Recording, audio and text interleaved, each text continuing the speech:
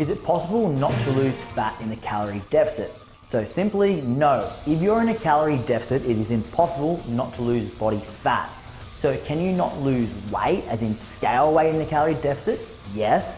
So again, sometimes when you go in a calorie deficit, you might have hormonal issues, more water, more bloating, more water retention. So scale weight you might not lose initially, but no matter what, if you are in a true calorie deficit, what this means is that you do not have enough energy being consumed to help fuel your processes of your body.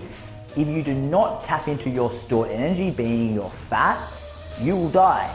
So literally, if you are in a true calorie deficit, you'll always have to tap into stored energy to lose weight.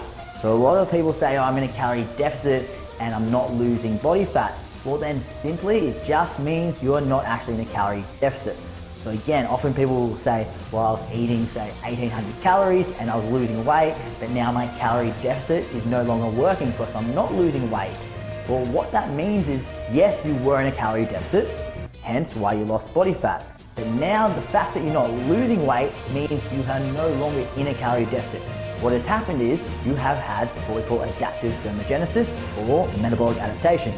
Simply put, your body has adapted to being in calorie deficit, and what the body doesn't want to do is actually get very lean. So it's going to do everything it can to slow down the energy out component of energy balance.